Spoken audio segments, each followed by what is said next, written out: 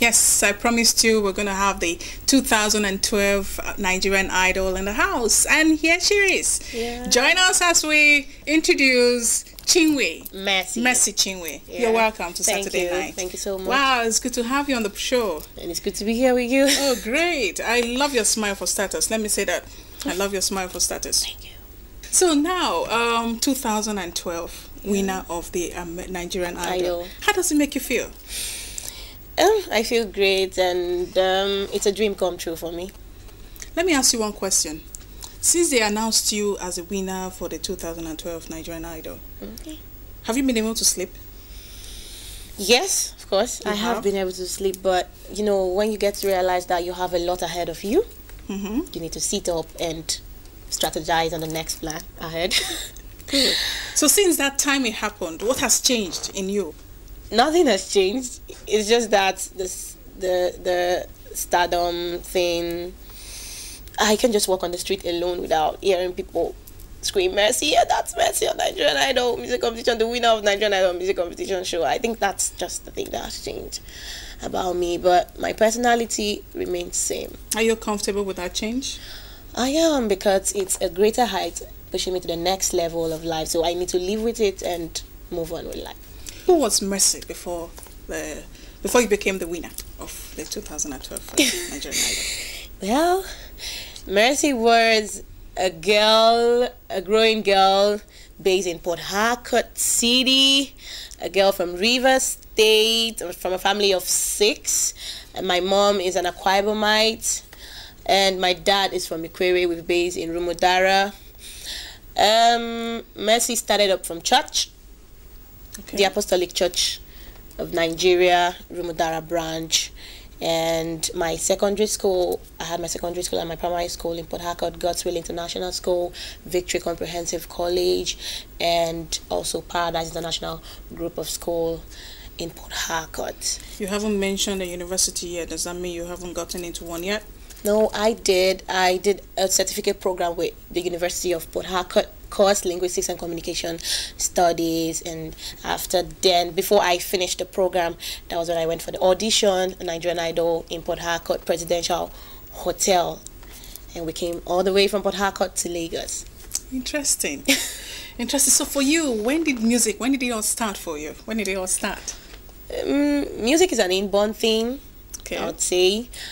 It all started when I was quite young, pretty young, at the age of 7. My dad took it up upon himself because they figured it out, like, this is where she would really fit in. She sings, and my dad would always tell me, you sing like my grandmom, like my mom rather. And I found myself in a music department, the children department in my mom's church. That was how it all started. After that, I happened to be the choral director in my mom's church, and also in school. That was how I developed my music talent. That was how it all started. For you, did you ever think you were going to take it beyond the church level?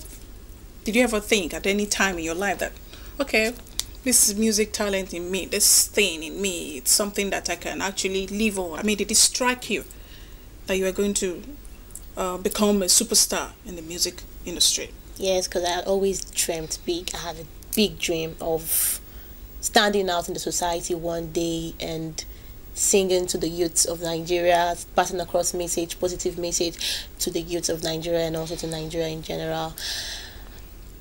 Before I auditioned Nigerian Idol, I had it in mind that I'll go far. I was ready for it, but I needed people to support me.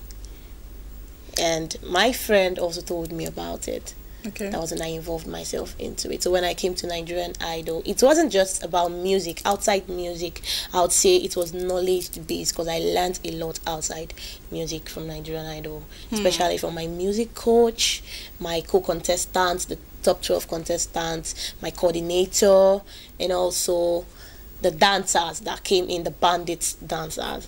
So all those performances you were seeing on stage, it wasn't just from my own ability. I wasn't just the brain behind it. I had other supporters, I had other people that pushed me. How was it like, when you walked in there and you said, okay, I want to become a contestant? What did you have in mind, really? What I had in mind was something positive. Okay. I never had any negative thoughts. I said, okay, let me give it a try and see what happens. Let me see what comes out of it. And thank God I took that bold step. I could vividly remember when I got into the hall at the Presidential Hotel, I saw lots of people there, lots of talent, young people. I met most of my friends, singers, and they said, Mercy, you're here. I said, yes, the same thing you came looking for. That's the same thing that brought me here. And after the audition, my first audition, I had a yes, and I was so hopeful. They called me back for the next round of audition, still in Port Harcourt. I also had a yes to come to Lagos for the top 100. So I had a drive to go in for it. And that was my first plan and drive. First encounter. Yes, so after the first encounter, what happened afterwards? I mean, in the house, how was it like, being in the house for how long? 6 months? 6 months, yeah. It was lovely. It was fun and adventurous. You know why? Because I had lovely people around me. My co-contestants were lovely. I learned a lot from them. And we also had time to go out. Aside rehearsal, we also had time. We went to the beach. We also paid KFC visits. Went to Beat FM, Classic FM, Niger FM, to ask the viewers to vote for us. We also went out to beg for votes. So the whole experience was worth it. I really enjoyed myself, and I want to say thanks to Nigerian Idol because they have really changed everything about Mercy. So when you were in the house, who would you say was your rival? I mean, at one time you were confident that, yes, I have all it takes to become a winner. In the house? Yes.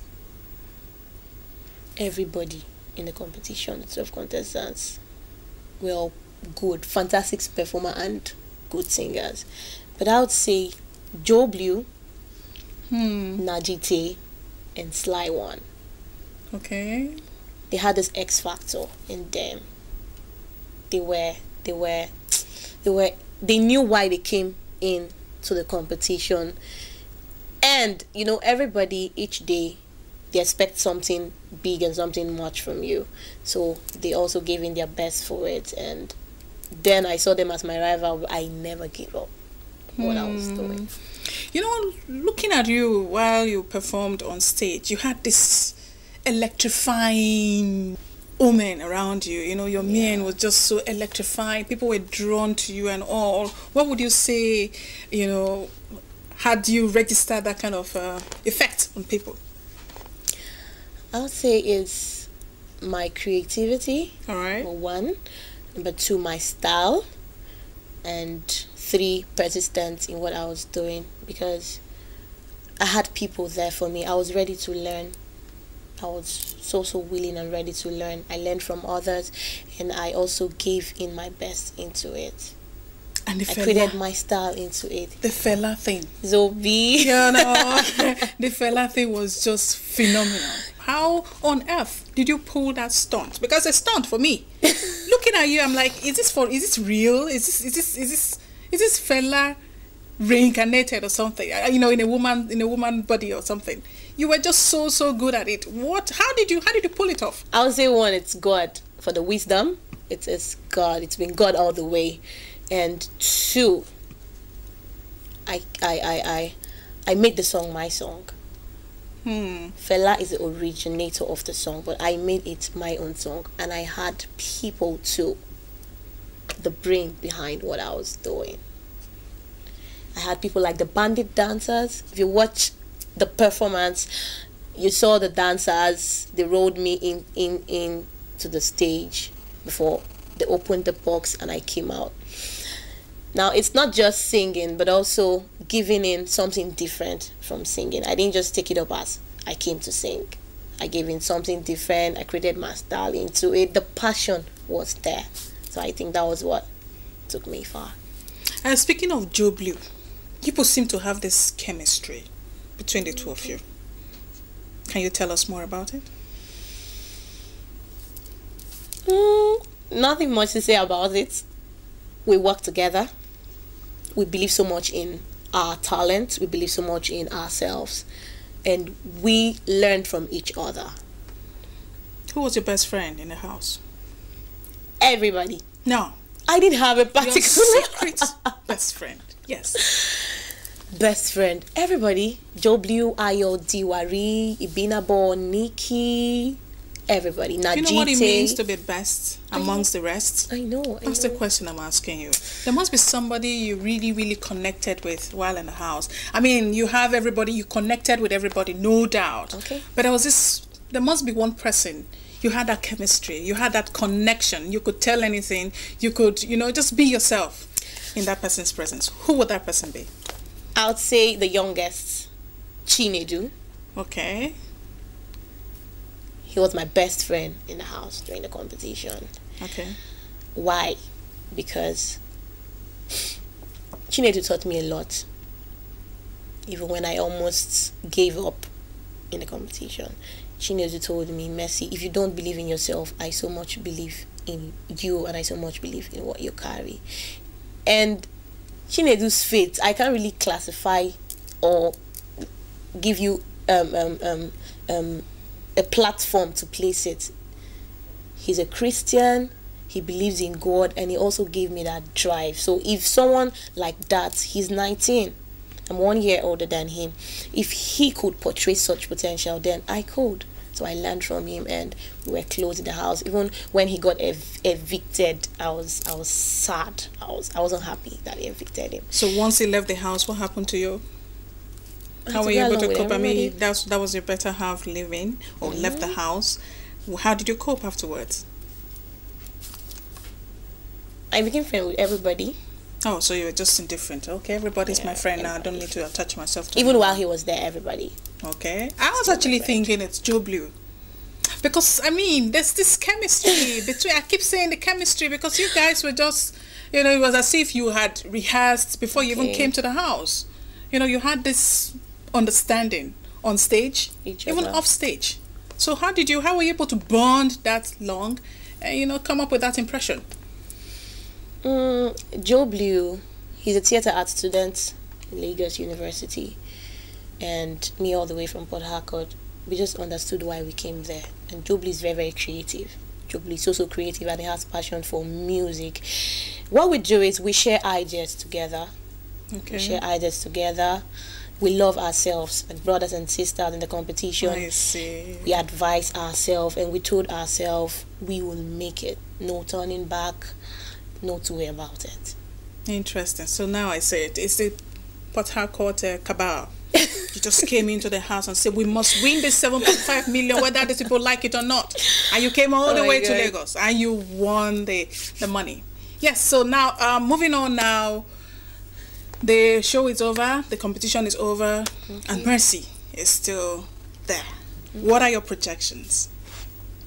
Looking forward to start up with a single. Okay. First, because Nigerians are so expecting much from me. So I need to keep up to standard and keep my dreams alive. And I also need their support to go on and to move on in this. Where do you see Mercy in another 10, 15 years? Well, I would say see Mercy building up a youth forum, one, because my interest is basically for the youth and also to impact other lives. I see myself going on tours from one country to the other, passing my message across. And what's the message? Telling the youths to keep their dreams alive, believe in themselves, and never give up on themselves. That's a good one. That's a very good one. Well, we'll just roll back a bit. The final day, when it was just you and Joe Blue left in the house, on stage, how did you feel? Before the announcement of the winner, how did you feel? Wow. Because he was a good rival. He was a rival. He was a rival to contend with. What were your thoughts at that moment in time? My thought then was hopefully, I don't know how to say it, like I was tense on stage, and I told myself, whatever happens, I've come this far and I'll make good use of the platform. I was hopeful, and I was also looking at the future while on stage. I was thinking of so many things. I was also looking at the future and how I would start after the whole show on Nigerian Idol. When they announced me as the winner, I was shocked. I was happy, I was shocked, and I was surprised. I've still not recovered from the shock on Saturday. Okay. So, on a final note, you have your 7.5 million resting in your account now? Yeah. Did I sense hesitation there? I want to get you for the records. So your SUV, are you a driver? No, not learning. Okay. Learning how to drive. Yeah. Now you're a proud owner of a car. Yeah. So how does it feel? I feel like someone that owns a car. Oh, great. So now, how many things what are the prices for you as a winner? What exactly did you get as a winner? I had a 7.5 million naira. I had a car, the SUV. I had a recording contract, and not just me. Joe Blue had a recording contract. Steven and all that contestants, they had their own prizes too. So everybody is a winner in the competition. Interesting. So on the final note, what advice you have to give to the young ones who are coming up? I mean, people who are looking up to you. I'll say to the youths out there, believe in yourself, never give up on your dream, and make good use of every given opportunity you have. And please don't forget to seek for advice when needed. You know, you speak like an adult. How old are you? I'm 20 years old. 20 years old, Yeah, and you're already wearing the shoes of an adult. God. Yeah. So do you have a man in your life? I know your parents are watching. I won't talk about that. You No, won't talk about personal, that. yeah. Okay, all right. So here is wishing you the very best as you go on a lifelong journey Thank you. as the second winner of the Nigerian Idol. It's been you, nice having you. Thank you. Thank you for I had fun. honoring us. talking Yes, to you. thank you. You so much. So there you have it. You heard it from the horse's mouth, from Mercy herself. So I hope you've enjoyed yourself on the program. Until next week, I will come up with another interesting package. It's been Saturday night. Have a pleasant night.